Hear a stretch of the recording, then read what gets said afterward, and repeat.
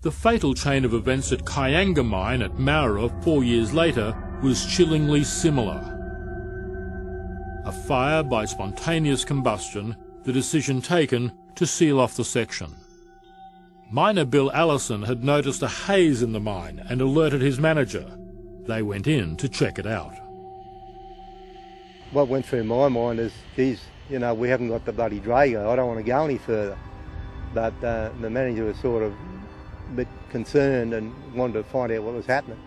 So he went through into the return, and so I thought I'd better follow him. So I went and I let him go in front just in case he went over. Well, I reckon they were more dispensable than I was. They got men in and we started to seal it. You couldn't see the fires, like it's all the pillars being taken out, so it all fell down, and you just couldn't see the fire. All you could see was the smoke. All they could do was keep a check on the gas and try to seal it off as quick as possible. We had to get a machine out the road too. They didn't want it to be sealed in there, so a lot of that delayed the actual sealing process, unfortunately. And then by the time they got blocks down there, to brick blocks to seal it, and that all took time. Delays cost lives, and no question about that. And also, we didn't have an appreciation, certainly I didn't, and none of the other blokes, I don't think the mine manager either had an appreciation of just how dangerous it was. Methane levels in the closed section rose and eventually exploded, killing 13 men still working on the seals. No, at this time we don't know what caused the explosion or where it originated. We won't know this possibly until we are able to enter the mine where the men were working.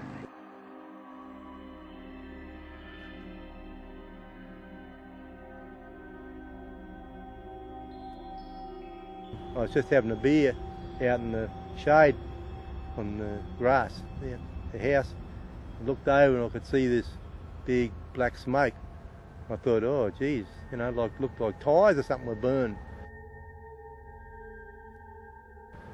Now, not thinking there was a mine, because the mine was like 20 kilometres away, you know, like by road. And, you know, I never thought for 1 second it was a mine. And then a few minutes later, Johnny Walsh, who was out there on the shift with me, screamed into the driveway in his car and he said, the bloody mine's gone, the mine's gone. It's a terrible experience. It never leaves you. I can remember that day as if it was yesterday, you know. Just, no, it stuck in my mind a long time. I couldn't even talk about it. You know, a very good mate of mine, Eric Fletcher was the deputy. He was the last bloke I see his face. I spoke to as I left. And another fella who was going down the mine, I spoke to him. He was in the open cut, and he didn't know anything about underground mines. And I said, just stay with you know, the older blokes, and they'll look after you. And he said, "Is it going to be all right down there, Bill?" I said, "Yeah, you'll be all right. Just stay with them guys. They'll look after you, you know." And you know, it's stuck in my mind that, you know, like I've sort of, you know what I mean? Because I thought, I knew it was hazardous, but I mean, I never thought it was going to blow up. For two sisters whose father was among the Kianga dead, loss, pain and memories are always with them. But a scrapbook borrowed from the Union is only now answering some of their questions. We saw our auntie and uncle coming out just in normal day clothes, not dressed up. And we knew exactly what they were there for. And it was just so hard to watch them walk towards you. As a 9-year-old you knew? Yeah. I was really close to my dad. Mine officials coming, and as they're jumping out the car, they were full of fear and upset and saying that, you know, a car would melt in 3 seconds under there, there's no way men are alive. when they put the pipe down, you know, stuff would be said about the gases and things like that. But then the grown-ups would go inside and talk, and we'd be left with outside, like with that one thing ringing in our ears as kids. With Mum taking it so hard, there was Stephanie and my brother. It was 7 in the middle, and I had to help with everything, meals, just the running of the household, because Mum was just distraught.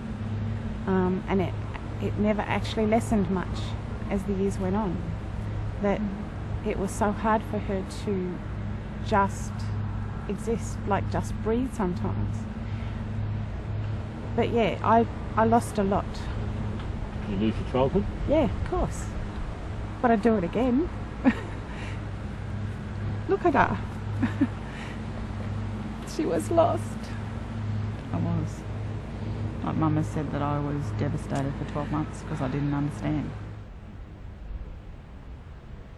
And so Steph and I went in just recently and spoke to a lovely man in there who actually explained so many things that we wouldn't have understood when we were younger. But he explained mining, he explained the inquiry. You give us the facts. Yeah. Like, you've heard all these things from family and friends and Well, kids all that over the overhearing years. things that they Yeah. shouldn't overhear and not getting the full story. We've lost our dad, 12 other families lost their husbands and fathers. Like, did any good come out of losing those men? You know, why was he down there in the first place when there was a fire? Like, it seems silly. Why go underground when you know there's a fire? But that was all explained to us, like what they were doing, why they were there, why it was important. You know, he was doing what needed to be done to try and put the fire out to keep his job, Yeah. for all the miners to keep their jobs.